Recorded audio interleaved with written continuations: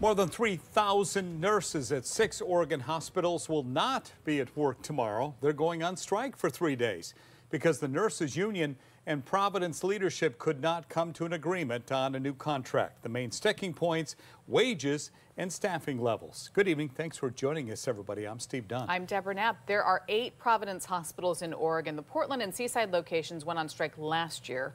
K2's Emily Gersh joins us live from Providence St. Vincent after speaking to both sides. Emily, what can patients expect during this strike? Yeah, Deb. Well, Providence administrators say that replacement nurses have already been called in to ensure there is no disruption to service.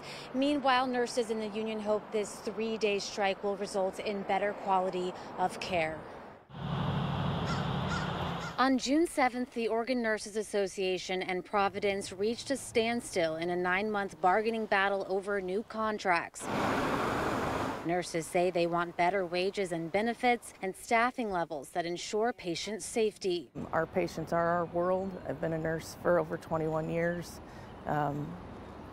We want our patients to have the best, and that's part of what this is about, is being able to have proper staffing to care for those people. Chief Nursing Officer Jennifer Gentry says Providence is abiding by a state law that mandates certain staffing levels that took effect June 1st.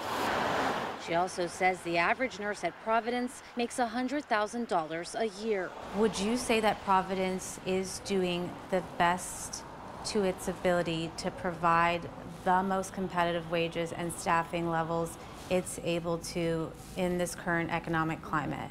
I do believe so. You know, we offered on the table an average, so across 6 hospitals, as I said, an average of a 10% increase in the first year alone. And then over 3 years, it's an average of about 18%. And that really keeps our nurses competitive with the market. You know, the average.